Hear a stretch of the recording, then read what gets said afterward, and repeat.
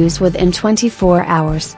They also topped 65 iTunes Top Album charts as well as 52 iTunes Top Songs charts worldwide. The group will be holding their premiere performance of Fake Love at the 2018 Billboard Music Awards on May 20 local time.